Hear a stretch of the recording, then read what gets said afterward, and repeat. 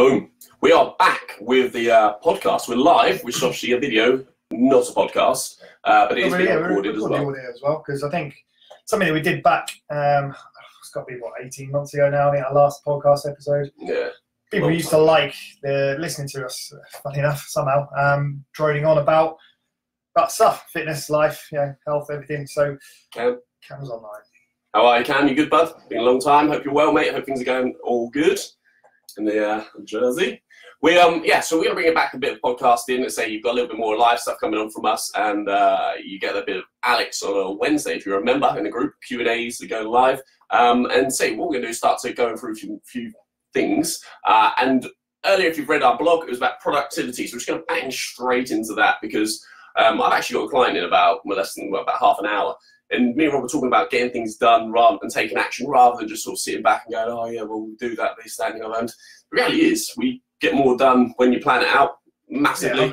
Yeah, and too many people were just sort of plodding along. It's Monday and it should be a day where you kind of go, right, let's grab it, let's go again, let's start fresh, full of energy. People tell me they tail off at the end of the week, like, oh yeah, the weekend's coming, I'm tailing off. And then I get on the flip side, like Monday, it's hard to get into it, isn't it? And it's like, well, it's that Sunday dread going back to work. Oh, you said about it before. Yeah, I sometimes get I used to get it from having to drive back when I was in the Marines. You had to drive back to camp. If you had a weekend at home, you get let loose on the Friday, spend a day at home pretty much, then you have to drive back. And you get that Sunday dread of like, we're back down, 5-hour drive back to camp. You've got a hard week ahead or whatever it is. Then you get that sort of, not butterflies, but you're just like, I can imagine. I know people because they say it to me that they hate Mondays. They hit the week ahead and they just live for the weekend. And they do 4 days. Again, it goes in line with diet. So 4 days of being on it and then go crazy. And I think the hard thing is if you're not necessarily like in love with what you do on a Monday, it's tough, right? It's very tough. And I think, I know I'm not to say that, it's not tough in other things. And when you've got other things going on, it's hard graft. But then we often say gets that weekend and then just absolutely trash ourselves. Sometimes, some people maybe. And you just wake up and you're like, oh, disaster. I've ruined my diet. I feel horrible. You eat crap, let's be honest. And then it's like, oh, Monday rolls around and it's probably tough. But I mean, the reason we're talking about it is because there are ways around it. Like there are things, and you don't have to beat yourself up about it. If you get things in place and in plan, then I guess you can make life a lot easier. And plus, as I say, so if anyone's read my productivity blog earlier, it's about the fact that if you give yourself a time for a task, Parkinson's theory like law. So if I've got to do this podcast, for instance, if I give myself 2 hours, all right, I was like, right, I'm going to write a little bit about what I'm going to do. I'm going to take the time to do it. I'll fill that 2 hours with the same productivity and probably get the same out of it as if I just go right click, go, bang, and we hit it. And it's 20 minutes and it's actually got the same outcome. And that time people are like, I haven't got enough time to do A, B, and C. And we kind of all feel that way. We kind of feel like there's not enough time to do everything that we need to do in a day. But the reality is we sometimes overcompensate for the time it takes to do a task, and then you just plod along and you don't get anywhere. It's like, I can't. I'm not food prepping, for instance, because I'm talking to you about nutritious food because that's what I do, boring. But it's like, well, actually, if you just give yourself 30 minutes and smash out as much as you can, like take 30 minutes to cook 6 chicken breasts. Whilst you're doing that, you just do all that, give that 30 minutes to it, and hang about. I've got 5-6 meals ready. Like that kills so much time during the week. You've gained yourself a lot of time. I think people will let us know if you're the same, but they'll probably think that the 20% effort into putting into preparing 5 meals for the week versus not doing it isn't worth the outcome. If that makes sense, the reward. Yeah, but we know it is, because if you even just that 20% of effort goes into prepping and planning and being productive early on, it'll save stress and time. But because we live in the now, I suppose we're like, well, it's too much effort right now. I'll leave it. I'll just get food on the go. Yeah, but we know that and going back to the productivity, being planning ahead, and that is how you build small habits. So that 20% might then push on to like, right, what else can I plan and prep? That comes 40% of your week. Obviously, you're not going to plan and block out 100% of your week and be stuck to a particular structure. You need some sort of variance in there, some free time, downtime to enjoy. Well, right, isn't it? And if you do everything, it's like Groundhog Day, if not, and then just boring, and then you 80-20, 70-30, whatever you want to call it. So 80-20 rule is good. I'm about 60-40 at the moment. I'm having a bit of a backwards. As long as you're over 50%. I think I've to be honest, I think I've gone backwards with the whole I've got my my lovely stag do, which is abroad, and people are like, oh yeah, but you're getting on it ready for going abroad. I've had a complete stinker. I am honestly having a howler when it comes to the weekends. I've been so much more sociable, and it's actually another thing I've written about, but I'm actually enjoying myself, and it's about going, right, well, how do you manage that around those? But it takes planning to be able to do it and go, actually, I feel all right. I mean, you get a little bit, you know, like, oh, this isn't ideal, being like, you know, whatever. But you start to enjoy it, and you can enjoy yourself, but it's that planning and being disciplined that gives you freedom. And I think people get that so confused. They think if I'm being disciplined, that it's restrictive, but it's not. So it gives you so much more freedom and more productive. And I can go out and I can go, right, you know what, this next weekend I've got good stuff going on again, but I'm going to smash through this week. And actually, it makes me want to work harder during the week and get stuff done. And then I can sort of, you know, if I need to. You can't, let's say, 1 to 2 good diets a year. Like most people, you can't be on it the whole time. You've got to have some downtime. You've got to enjoy, got to reap the rewards of being strict. Meant to do it just before holiday, and I've gone on the reverse. You've got to reverse. Do it before you go away, and then come back and you're like, feel bad, and then you probably no. But again, it's about enjoying the time when you are away, right? And not feeling like you're too restrictive. 100%. In terms of planning stuff, I'll give you a bit of a sneak peek as such. I'm in front of the camera. I know I'm in front of the camera, but for the podcast, you're actually not going to be able to see this. You're going to have to imagine it, I guess. But we create a lot of stuff for our members, and it's not necessarily digital stuff or videos like this, but physical, printed out things, because people like a tangible thing to hold and write on. And that's a big part of it, is planning. And this is just like a template, so a weekly meal planner, which looks simple, and you can probably download basic ones online. But the way we work out sort of block structure, or units of meals that we help people put into their week, helps them set up their own week, knowing what they're going to have in advance. And even if this is only filled out half the boxes, 80% of the boxes, the fact is they're going to be 80% of there rather than none of the way there. I don't know if it's a good thing or a bad thing, but a lot of what we do is simple. It has to be so simple. We just recreated our whole nutritional teach to the most simplest we could ever probably put it. And we will change it again, no doubt, in time, because it's all about learning and putting things into action that we take into our own accounts and stuff like that. But the reality is, you put these things and keep it as simple as possible. And it's like the cooking thing. I go back to that. Like, I mean, even recipes and stuff. Like, people overcook. Like, if you're somebody, if somebody's super, like, if you're just not a chef, right? Go, right, okay. If you're kind of really key to get a result, then you've got to go, right, well, what do I need? What fuel do I need? Well, yeah, you know you need some veggies and greens. It's going to be key. So just make up some stuff that you like, right? Or chop up a load of stuff that you can put into salads. You know you're going to need a decent amount of sort of protein that's going to keep you full for longer, support your training, you know. So you cook up the proteins you like and just do it in batch. Yeah. And hopefully you put stuff that kind of goes together. And do you know what? If you like rice, have rice. If you like new potatoes, have new potatoes. If you like noodles, get noodles. It's like, it doesn't have to be crazy. Like, and I think that people think it has to be this like certain mixture of like foods together that creates this unbelievable sort of thing.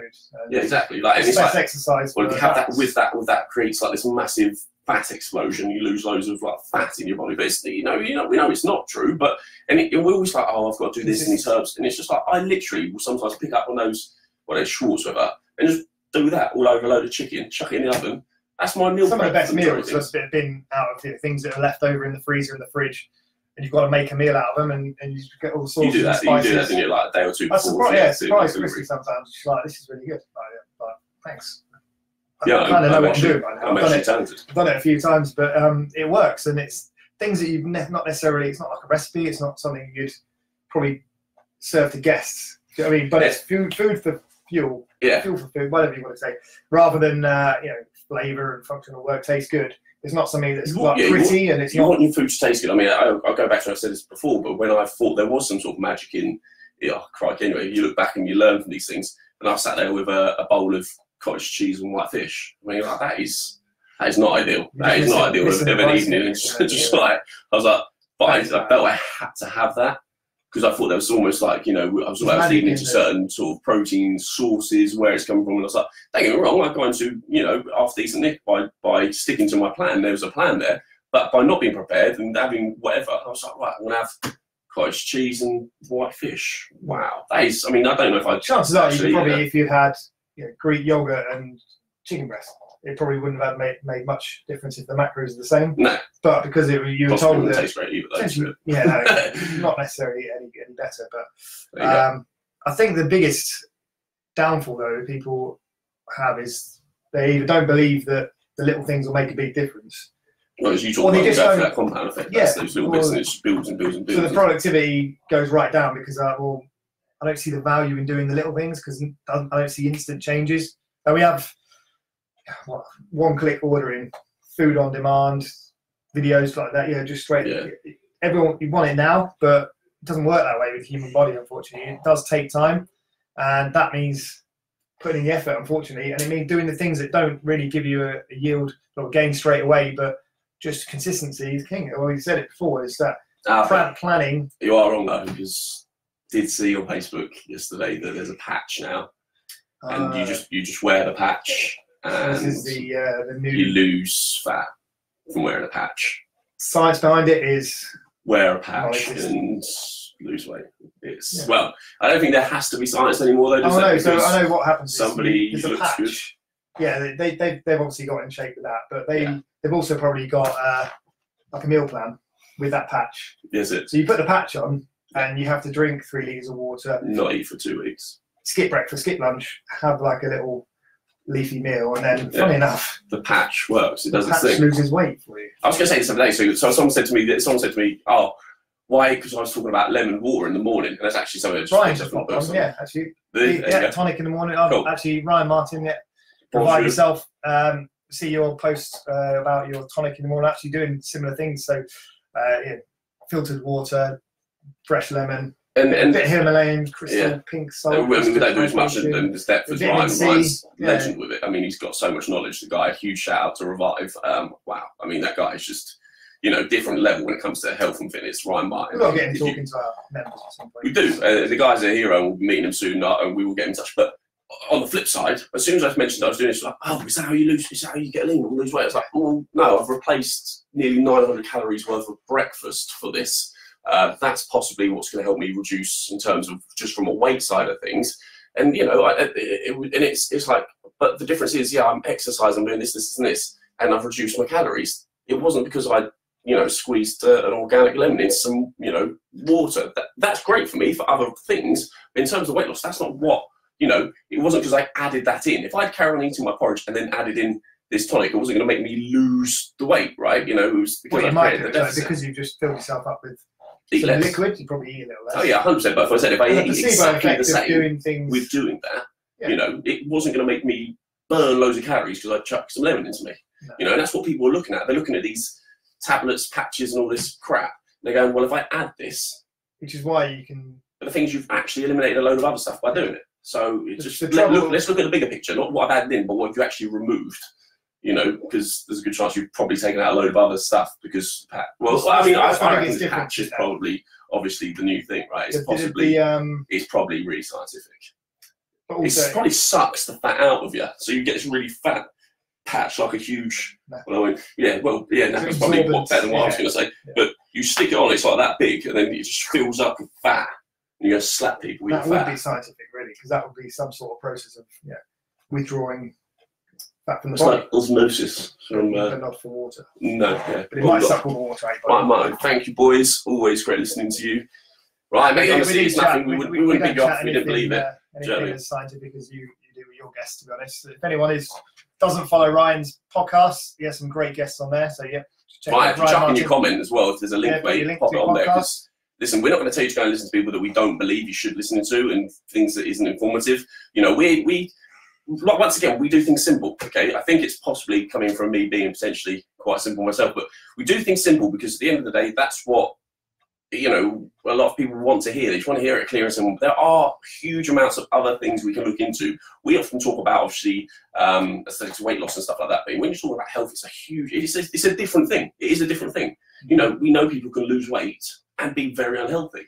When we're talking health, I mean, we sat and listened to Ryan, and the guy, he's got so much knowledge, and I love that. And yes, you will massively potentially lose weight and stuff like that. My dad's done work with Ryan, and he couldn't listen to me because I was too close to home. And that's another thing, right? Listen to people you believe in, trust in, or if you know someone that has, worked with somebody, it's like TripAdvisor. If you saw 5 of your mates talk about a restaurant or whatever, and they'll big it up, then you've got to trust them because you know them people, and that's what we're saying. Like we will put people out there and push in that direction because we trust them. Like he's never even met Ryan, you know. And I was like, right, go and listen to this guy because he trusts me. Obviously, he knows that I study and do whatever I do, and it makes it all worth it, sort of thing. And that's what it's about. So, I suppose we go back to as a link on from that though, you'll have people who around you who think they want the best for you, so they'll look out for you. They'll be like, oh, you shouldn't be doing it. Should you be doing that? Is that healthy? Through through love and friendship and things, they'll say because they have fears in their own abilities of doing it, or they don't believe in it, or whatever. But you've got to kind of do your own research, stand on your own 2 feet, and make choices, not be sort of lured in by these social media marketing gurus who can tell you that you put a patch on and lose weight. And that's it's hard, though, isn't it? Because spin nowadays, like this right now, this is a visual thing as well as an audio thing, as well as a written thing. And not be funny, but if we were people to be sat here and they were like ripped up, tops off, like, you know, people would probably buy into them more and trust them more, which is outrageous, right? You've got possibly a 5% of, you know, the world now, because that's the reality of it. It's like it's the internet is the world. And they've got these people who are pretty genetically gifted. Yeah, they've taken it on, and it's kind of like, you know, they've worked to keep that and do that over long periods of time. But they don't necessarily go and research and read all these things. And then somebody comes on and goes, mate, I reckon you can make a killing out of selling my patch. All right, sweet. You've got 2 million people following you on Instagram. And they then start pushing it. And it's like, well, why? Oh, he's ripped. And it's hard because you want to believe it. It sounds great sticking on a patch. But if you're going to listen to somebody, start to do a little bit more depth or look at it. Don't just go, right, they look good, so I'm going to follow them. Don't look at the likes and the followers. Some ugly people are very knowledgeable. I think that's a fair comment, is that? People are beautiful in their own ways and ugly in other ways. It's all obviously a matter of opinion. Someone will shoot me down there like, you can't call people ugly. Wow. Your eyes are bad anyway. You probably. Who said that? Little gag. Little gag there. But yeah, so it's what, but I don't look at beauty. Here's beauty, mate, in the mind. Anyway, going off track again. So look at things. Go back. So we'll go back to productivity. Just finish up, wrap it up, and say. So we'll come in. We've chucked in some time. You might spend your time listening to people and taking on board things and just taking a snippet from it. At the end of the day, you know, when we started out, we could only, as personal trainers or whatever, we could only almost give an hour of our time to that person, trying to make them better, fitter, healthier, whatever it may be. And you do that, and we didn't have any real opportunity to try and, you know, share. But luckily, obviously, things like this, it's 20 minutes, and hopefully you might take something from it, you know. And if we do it more regularly, and you have a listen, you know, kill time, listen to that thing, you know, it might be beneficial.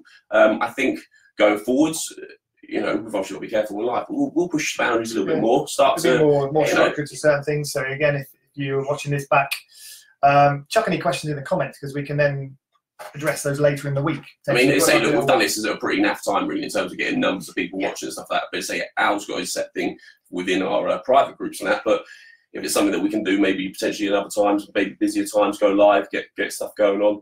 I think we've got to do it, and we've got to keep it up. And once again, it's one of those things. Habits are great if you build them in, you go from them. And sometimes we do drop off. Sometimes we, you know, fall off the wagon as such. And that's kind of the same with all sorts of things. So be productive. If you do things that you know get you further in life and it's productive, stick with them, keep them going. If you fall back, you sometimes do have to do it. It's hard. It's like, oh, should we do it? It's like getting going again.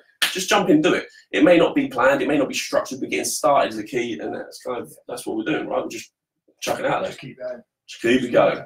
Right, we're going to jump out there. So there's a comment there. You read it though. Oh, it's Brian. Yep. So just saying, see you in a few. Perfect. Week, see you in a couple of weeks, and I'm sure pick up some knowledge bits and drop some on there onto here. And say check his stuff out for sure, guys.